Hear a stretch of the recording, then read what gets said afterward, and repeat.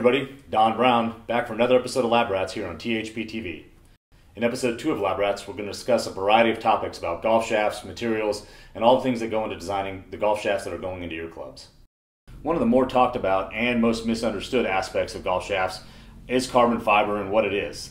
There's not just one kind of carbon fiber, and you'll hear people throw out things like high modulus, super high modulus, MSI ratings, so we're going to cover that a little bit now. So on my chart here, what I have is a strength versus strain chart. Basically, strength is how strong the carbon fiber is, how much force it will take to break it, and strain is how much that carbon fiber will bend or how far it will stretch before it breaks. So when we have this plot, in engineering, we always plot the stress versus the strain. So I've got a bunch of different fibers on here, and then we also talk about the modulus, and what modulus is the slope or the angle of this line. So the steeper this line gets, the higher the MSI or the higher the modulus. So we got a couple fibers on here. Over here we have some fibers we've been talking a lot about lately, T800, T1100, and then T700. T700 is kind of what we call our standard modulus carbon fiber. It's got a modulus of 33. If we look at the T800 and T1100, they've got a similar modulus right around 42, but you can see the strength on these fibers keeps getting higher. We're going from about 700 KSI strength here up to almost 1100 here. If we move over to the left a little bit, you'll see some of the other fibers, M46, M60, and over here a 125 MSI fiber. You'll see that these lines are getting steeper, but the other thing you're going to notice is they're getting a lot lower. Basically, these fibers are not as strong as the fibers over here. So while they're stiffer, you'll make a much stiffer golf shaft with them. The golf shaft will be more brittle. You can see the 125 MSI down here. It is extremely stiff. You will make a very, very stiff golf shaft if you were to use nothing but this material in it, but it's going to be very brittle and probably not durable enough for use. So one of the things we do is we mix a lot of these fibers. Even in our T1100, we use the T1100 fiber in mostly the longitudinal length, along the length of the shaft. That's how we define the flex and give the shaft the strength it needs to be durable. We use these type of fibers like M46 or M60 in the 45-degree plies. That's how we get a very low torque shaft. So when we're making a golf shaft, we're trying to blend all these different properties. If we made a shaft with all these fibers down here, we'd have something very stiff, but that very well might break in your hands. If we make something that's only T700, probably going to have something that's going to be a regular flex with a pretty high torque rating. So by blending all these different fibers together, that's how we make a shaft with dialed-in properties of torque, stiffness, ball flight, all of those things. So the next thing we're going to talk about is carbon fiber and what prepreg is, because there's a lot of misconceptions about that. So this here is carbon fiber. Doesn't look much different than the hair some of you are lucky enough to have on your head. Like this, it's not of much use to anybody. It's very high tensile strength, but you can see it will flip and flop all over the place. This is prepreg. What prepreg stands for is pre-impregnated carbon fiber. So what they've done at our prepreg company is they've squozen some resin into the carbon fiber. So this piece of material here is about 30% resin, 70% carbon fiber. What that does is when we cure this resin, it becomes hard and it locks these graphite fibers in place, giving us the properties that we all know and love from carbon fiber. What you're looking at here is prepreg on the roll. And looking at these three rolls, you probably don't think they're any different. They all look very similar. In fact, that couldn't be more different. This material here is a standard fiber, 33 MSI, 700 tensile strength. So is this one. They look exactly the same. They also look like this roll in the middle, which is actually our T1100 material. This material costs about 10 times what these other two materials do, and has a fiber that is 42 MSI and almost 1100 KSI in strength. So not only stiffer, but also stronger than the materials on the outside. When you hear us shaft engineers talk, you hear us talk a lot about flags, but we always don't do a great job of explaining what flags are. We take the prepreg that you saw in the previous segment, and we cut it into different shapes that go onto the shaft. So you can see we've got 1, 2, 3, 4, 5, 6, 7 different flags that are going into this particular golf shaft. The flags are placed at different locations with different fiber angles, and that's how we control the properties of the shaft. So we talked a little bit in the last segment about the different kind of carbon fibers and where we use them in the shaft. For example, in this shaft, we've got some M40J that we're using here in the 45 plies. That's going to give us a really low torque. Here in the tip with the tip flags, we've got some T800. Very strong for durability and also a little bit higher modulus that's going to help us knock the spin off a little bit. In these long flags here, we're using T700. It's an 85-gram shaft, so we don't need anything too strong because of the weight to control the durability in the mid and the butt section of the shaft. This flag back here is a pretty high FAW, or heavy fiber aerial weight. That means it's a very heavy flag.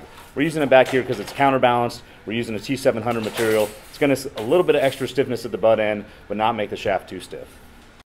Another one of the topics that gets brought up a lot on the forum that I wanted to answer some questions about is shaft weight, balance point, swing weighting, back weighting, all those kind of topics on what the effect is on the total club swing weight. So just a quick illustrative example on how the balance point of a shaft can affect the swing weight. Here we have three theoretical shafts, a 45 gram, a 65 gram, and an 85 gram shaft. Most folks would assume that the 45 gram shaft would swing weight much lighter than the 85 gram shaft, but that's all dependent on the balance point. Swing weight is a function of both the weight and the balance point of the shaft. So this 45 gram shaft, if it's got a balance point that's 24 inches from the butt end, but this 85 gram shaft is counterbalanced and has a balance point that's only 19.3 inches from the butt end, they'll end up having the exact same swing weight in the same club, which again seems very counterintuitive when you look at the weight being 40 grams difference. But because we've moved the balance point almost 5 inches, they end up having the same net swing weight. Conversely, here we've got a 65 gram and a 75 gram shaft, and the 65 gram shaft's balance point is 1 inch further down the shaft, which ends up actually netting a 2 swing weight increase on the club. So again, a little bit counterintuitive. Most folks would assume that the 65 gram shaft would swing weight lighter than the 75, and with only an inch change in the balance point, we've actually got a club that will swing weight 2 points higher. So when you're evaluating the shaft for your next driver, don't just take the weight into account when you're trying to figure out how your swing weights will end up. You've got to take in the balance point into account as well. The next thing we're going to talk about is fiber angle and flag placement in the shaft. If you look at all these different flags here, you can see that these fibers are running at a 45-degree angle to what will be the length of our shaft, whereas these fibers are running in 0 degrees along the length. This is the flags that control the torque in the shaft. These are the flags that control the bending and the flex. You'll also see that there are flags placed at different locations. These flags are down here in the tip section. That's how we're going to control our launch and spin. These flags run the full length of the shaft. That's how we're going to control our flex. Then we've got a flag up here at the butt end that we're actually using to stiffen up the butt end, and it also contributes some counterbalancing to the shaft by adding extra material to the butt end. So, Dom, we just took kind of an education classroom setting, perfect example of lab rats, and we learned a lot about materials. Can you tell us, after seeing all the materials and being on the board and talking about the different fibers, how does that go into making a shaft? Because you have different shaft lines. Yeah, so I mean, it's really like we talked about. It's about blending the different materials together. There used to be that old BASF commercial, we don't make the products you buy, we make the products you buy better. It's kind of what we're doing. And really, if you were to go kind of look around at all the carbon shaft companies, we're all using more or less the same materials. There's two basically high-end fiber companies in the world that are making the high-end kind of fibers like a T1100 or an M40J. There's some other suppliers that make kind of standard modules, but when you're looking at the really high-end fibers that we're using in some of the shafts today, there's only 2 suppliers or 3 suppliers to get those from. So we're all starting basically from the same point, and it's how the different engineers blend those materials together that make the shafts perform better or worse than some of the other shafts out there. And as one of those people who blends those materials together, and as we saw on the board a little bit ago, there's a lot of blending that goes on. It's, for instance, if we take your T1100 hazardous shaft, which everybody's raving about right now, it's not just a long, smooth thing of T1100.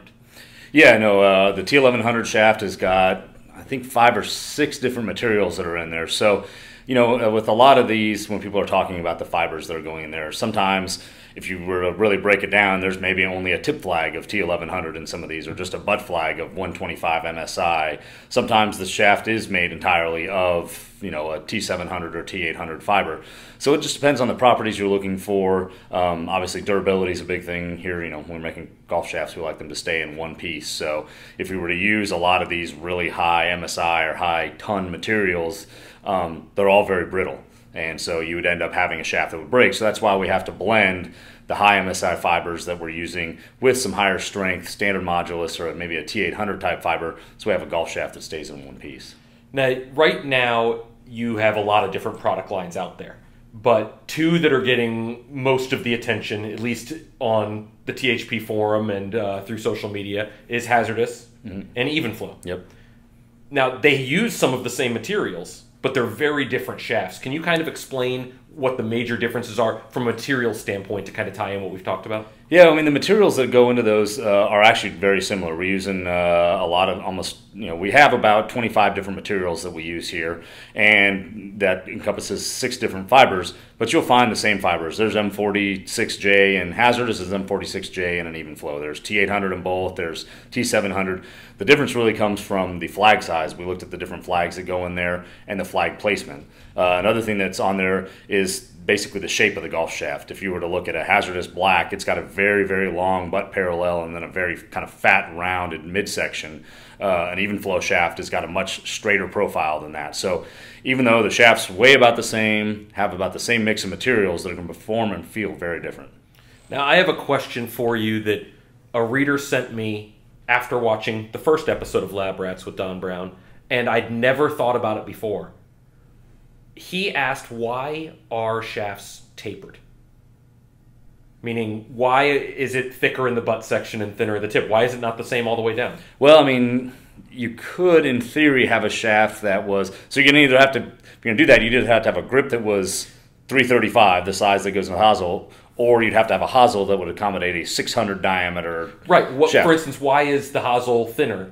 I mean, a lot of it's just the flexibility. You know, going way back to when you were just designing wood shafts with wood, and then with steel, and you didn't have the flexibility to change moduluses and change, you know, have flags. You're just basically making a stick out of wood and turning that into a golf shaft. If it was 600 diameter, like the grip where it joined the head in wood, you'd have a really, really stiff golf shaft. So a lot of it just comes, I'm assuming, from that. It would also look really weird if you had a 600 diameter shaft going into your driver. It would look a little bit odd. You know, there's some things that have been done. People have done some smaller diameters. You know, obviously you had the Wilson Fat Shaft was a popular product for a long time. But even there, that was only maybe 400, 428, I think, was the diameter going into the head. And you did have to do a lot of things in that design that were very different from a standard geometry shaft in terms of where the materials went, what materials you used. We actually made a lot of those shafts for Wilson, you know, when that was a product line. Let's talk a little bit about Even Flow, because it is a new product and it's out on tour and it's getting some pretty good traction out on tour right away. Yep. Tell us about the shafts and why consumers who, let's say they're playing hazardous, it may not be the fit, but if they aren't playing hazardous, they might want to jump in, or maybe it's just something that might fit them better. Yeah, Even Flow is kind of the yin to the hazardous yang, where hazardous is designed for very aggressive swingers, people with fast tempos, people that maybe don't even fit that category, but just don't want to feel any lag in the golf shaft. Hazardous is a really good option, especially with the black, the red, the T1100. Very, very stiff midsections. Even Flow is kind of the opposite. It's got almost a concave EI profile. So the EI profile drops off at kind of a consistent rate through the shaft. Makes the shaft low. Can you explain that? I'm going to interrupt you. Can you explain it to those? I know we've talked about EI profile a lot. Can you explain what exactly that means? EI profile is basically a graph of the stiffness of the shaft from the butt end to the tip end. So, you know, with a hazardous shaft, it's actually going to have a pretty straight line in the butt end because it's a parallel butt shaft, and then it's going to drop off from there. And then it's got, I would say, some non-continuous places in it where it's really stiff, and then it starts to soften up, and then it'll get stiff again in the tip section. With Even Flow, the stiffness is a much more consistent drop-off as you go through the length. So it's going to load a lot more uniformly along the length of the shaft, whereas the hazardous, you're going to kind of get localized loading. With an Even Flow, it's going to load much more evenly. It's going to feel a lot smoother. Maybe not great for people with aggressive tempos because they're going to feel a lot more lag. With all the testing we've done so far, we've had players that it hasn't fit into it, where they've said, oh, this isn't spinning the right amount, it's not launching right. We have yet to have anybody say they didn't like how the shaft feels. So that's from a feel standpoint. There are people like Grapholoid Blue is a great example. High performance shaft, still being played by, I think he's the number 3 or 4 player in the world, the big tall Swede. But most people hated the way that golf shaft felt. Great performance that they would give him, but they just didn't like the way it feels. With Even Flow, we're kind of, everybody likes the way it feels. The performance may not end up being what you need just because different shafts for different people, but pretty uniformly, everyone has liked the way it felt.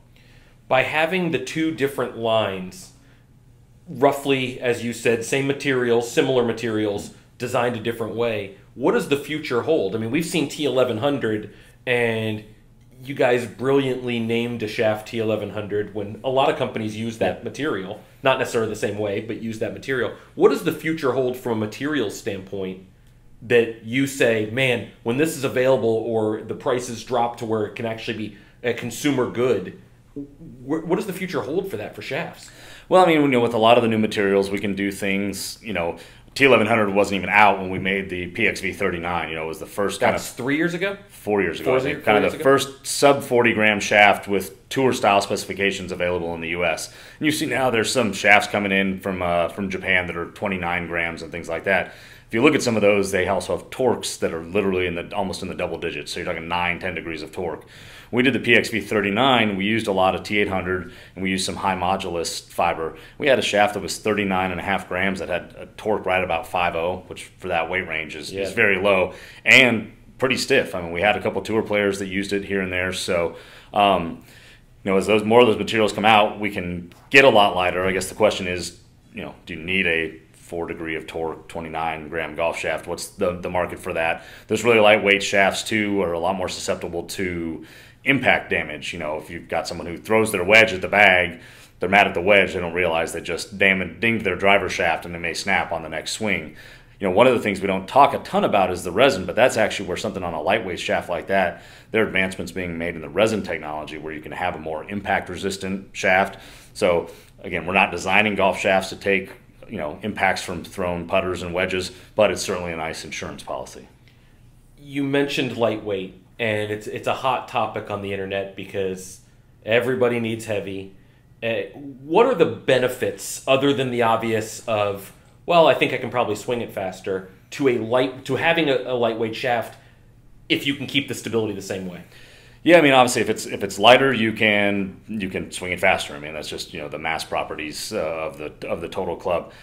Generally, in very generically lightweight shafts, swing weight lighter. Now, all that, as we discussed, kind of depends on where the balance point is in that shaft. But if we're going to make a generic statement, if you had a 45 gram shaft and a 65 gram shaft that had the same balance point, the 45 gram shaft is going to swing weight lighter. Therefore, you build it longer. Or you can put more weight in the head.